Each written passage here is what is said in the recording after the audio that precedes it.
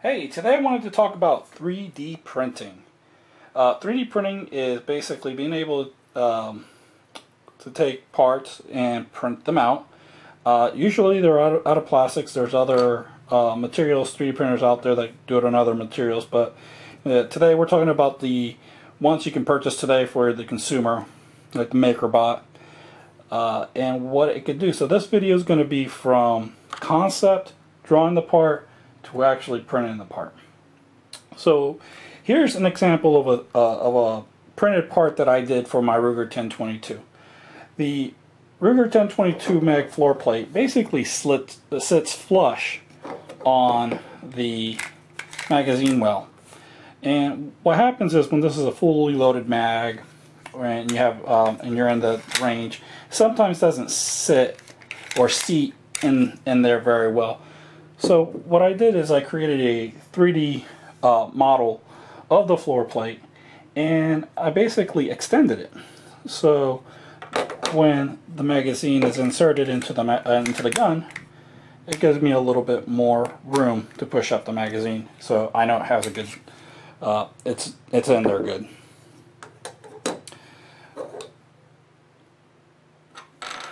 So here are some of the samples I was talking about. So you can see sometimes it takes certain steps to get to the appropriate product. So this is like my first one here. I spray painted it black just to see if black paint will hold up on it. You can see it's very boxy. Actually, I have some design flaws on here as well, that as you go through, you kind of learn what mistakes you have, and you kind of go to next generation. So this is the next generation one that I did. Once again, it's still kind of boxy on the end. Added some savings to the plastic, some holes there to save on plastic, you know, like a cutout here and a cutout there. And then to the last one that I created, which now is the same one that's on the magazine here, where it's rounded off to, you know, match the gun. All the corners have been rounded off, and all my design mistakes from the first one have been fixed. So 3D printing does sometimes take more than one try. 100% of the time it always takes more than one try. But that's what we're going to talk about and go through those steps and those learning process together. Alright, so let's put this aside. And here's what we have for today. We're going to do something a little bit more simpler to draw out than a floor plate, because this would take forever to draw. And I know you guys don't want to be here that long. So what we have here is I have an old stereo, which I have lost the knob to turn it on and off on. This is a radio that it's in the garage, so really not a big deal usually. But I want to get that knob replaced. Now I could call the manufacturer, probably won't spend that much. I'll probably send it to me for free if I asked. But I thought this would be a fun project to go over with you guys so we can see it. And so let's get started. So the first things we need to do is we need to measure. So the knobs were pretty much identical. So I took the measurements off of this knob and off of this D channel as well, and basically just took some notes and grab all the things I think I'm going to need to be able to draw this part out on the computer. You know, using some calipers or, you know, some type of measuring device, and just capture all that information. So now that I have this information, let's move to the computer and actually draw the part. We're going to draw this in Autodesk Fusion 360. Okay, so here we are in Autodesk Fusion 360. So now that we have the measurements for our knob, let's go ahead and get started drawing. So this is where 360 kind of drops you off at when you start a new file. And what we're going to start with is we're going to start with a sketch. And we're going to go to a circle, and we're going to do a center diameter circle. And it's going to ask you, well, what plane do you want to start at? So we're just going to select one, and that's going to be our top view. So we know that the base of the circle, that's where I'm going to start out, is 0.64. So I'm going to do that for 0.64 inches and hit enter. And then I'm also going to draw the top as well. I'm going to sketch the top circle as well, which is, I'm going to do a center point circle again. And I know that one is 0.55. Okay. So as you can see, we have basically a flat 2D sketch there. So what I'm going to need to do is I'm going to need to take that inner circle right here, and I'm going to need to move that up. So what I'm going to do is I'm going to select the circle itself. You see how it highlights there? And I'm going to move that by right-clicking on it and selecting move. And I'm going to choose this top arrow and scroll up. Now here it gives me a chance, I don't know if you see here on the Z distance here, it gives me a chance to actually manually enter a number. I'm going to enter 0.55 because that's how high it was. And as you can see, now we have basically two 2D shapes, one above the other. So we need to make this into a 3D shape. It's real simple. We're going to go to create, and we're going to loft these two sections. So 1 and 2.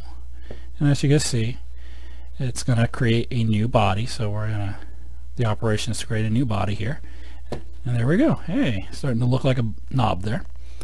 Now, I don't know if you noticed on the picture, but on the knob itself, it's not quite this sharp. There's a little bit of a radius there. So we're going to do that. We're going to just add a fillet.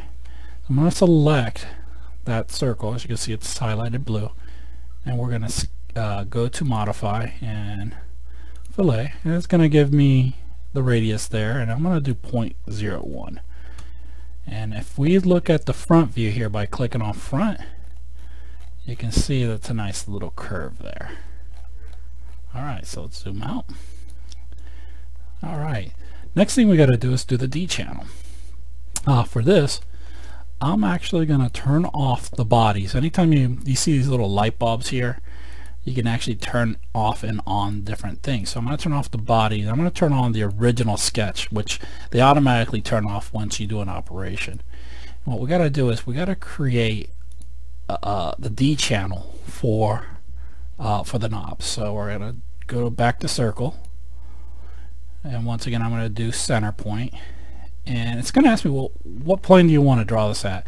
And I want to draw it on this plane here, so I'm going to select that, and it's going to take me back to the top view, and that's fine. And we're going to add a 0.214. That's how big that channel was.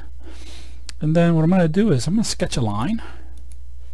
And I know from the top, I don't know if you notice these snaps, but it snaps to certain objects, and if you snap it to two different objects, it's going to select that particular area. So I'm going to right mouse over the circle and then scoot up so I can get so I can start the line at the very top of the circle. And I know the line is 0.214, and it's at 90 degrees, and we're going to hit enter, and there we go. There's our line. Actually, nope, Control Z. I messed up. So I'm going to actually delete this circle. I'm going to sketch another circle. I made that circle too small. The actual D channel diameter is 0.25. That was my fault. So now we're going to sketch that line once again. I'm going to circle over and then go to the top, scroll down, and enter 0.214. There we go. Enter. Alright, so I'm going to do another line from here to here, and then from here to here. Alright, so now we have our D channel here, so I'm going to stop the sketch, and there it is. I'm going to hide the body one more time and automatically put it up. And I'm going to select just the D part. So I'm going to go ahead, and you see how it highlights different sections. I'm going to select that section, then I'm going to shift and select that section, and I'm going to put the bodies back on. I'm going to right click on that, and I'm going to say extrude. I want to extrude that up. Let's go as far as we want, and then click OK. And now as you can see, we cut a hole out from that knob.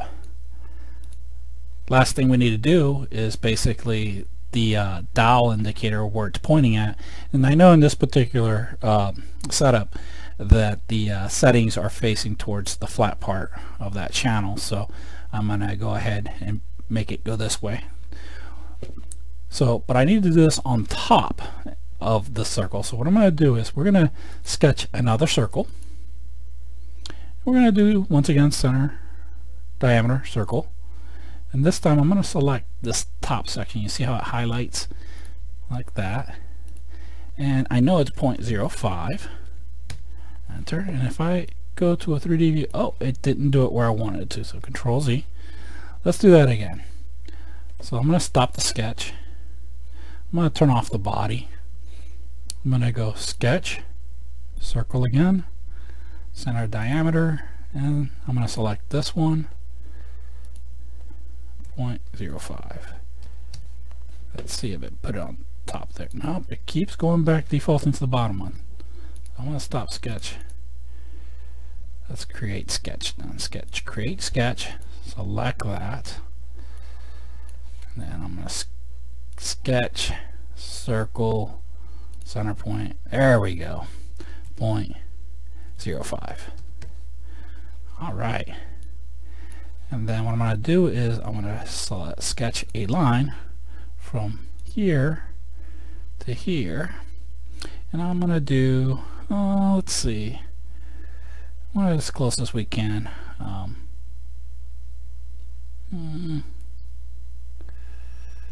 Let's do 0.275 is good.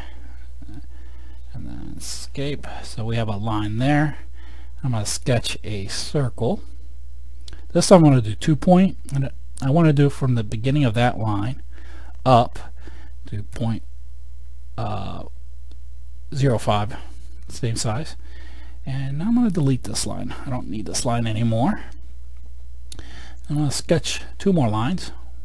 So I'm going to mouse over the circle, over the center, so I get the center point snap, and I'm going to get that snap. And once again, I'm going to do the same here. I'm going to do the same here, click, because I'm still in the operation, and enter. Alright, now we can stop that sketch. Now we have that section, we can select it. Sometimes you have to zoom in a little bit. There we go. There we go. I'm going to select this section here. I'm going to select this section here. This, once again, that's shift. We have a body on, and I'm going to extrude this, and I'm going to go negative 0.1 or 0.1, and then click OK, and there it goes. There's our little indicator. So there we go. We have our button completely done. Next thing we need to do is export this to a format that my 3D program can read. So what we're going to do is we're going to file, export, and I'm sorry, my 3D printer can read, and I'm going to cancel that. I did the wrong one. We're going to go to 3D print, and then I'm going to select it, and I'm going to say hi, and then I'm going to say do not send the 3D printer out. What I want to do is basically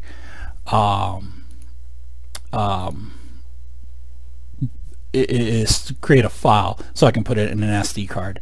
So I'm going to go ahead and click OK, and then I'm going to save this as knob STL because it's an STL file, and then I'm going to hit save. Since I already made this knob once, I'm not going to save this, but I'm going to go ahead and you would hit save, and then we can get out of Autodesk 360. Okay, now we need to, since we're going to be using the MakerBot printer, downloaded their software, and we need to convert the file one more time. So what we're going to do is we're going to add that particular file that we just created into their software, which is MakerBot Desktop. So we're going to go File and Open, and then we're going to find our knob.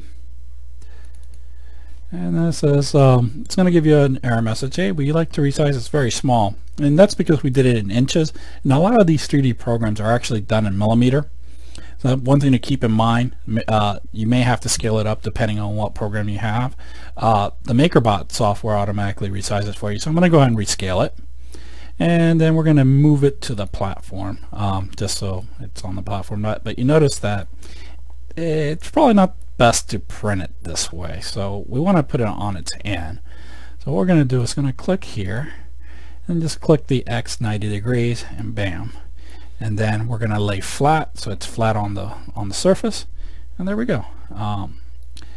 At this point we can export this to a file so we can put it on our SD card, so we can go to the printer. But if you had the printer hooked up to this particular computer, you can print it directly from here.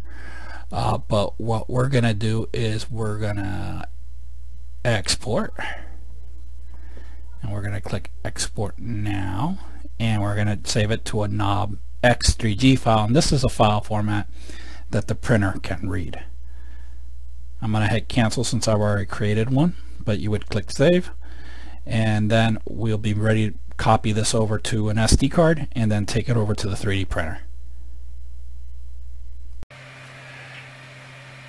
So here we're at the printer. We put the SD stick in and we're ready to rock, right? We are. Just go ahead and let it do its thing.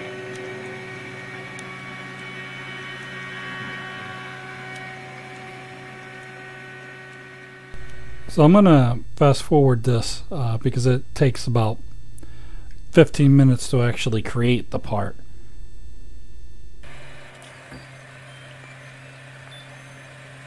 And there we go, it's done. So we're back after printing the knobs. As you can see, I did 3 knobs. I had a mistake on the first version where the dial indicator was not shallow enough. Also, the D channel was too small, so I had to increase both of those.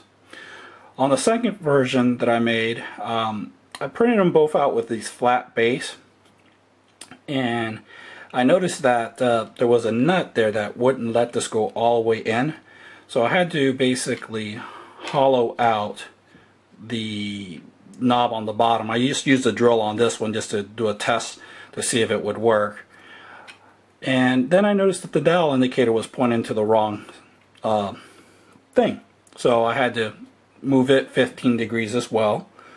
And then the final version of the button here, as you can see, is pretty much what I wanted. As you can see, it's not really, perfect as far as, 3D printing is not going to give you that perfect finish. At least not yet anyway. So if that's what you're looking for, definitely not going to happen with 3D printing, but it's functional. As you can see, since this is going in the garage, this is probably as far as I'm going to take it, but you can probably spray paint it silver to match. But do what you like. And at least I hope this video shows you what it takes to 3D print an object. If you have any questions, please leave them below. Thank you.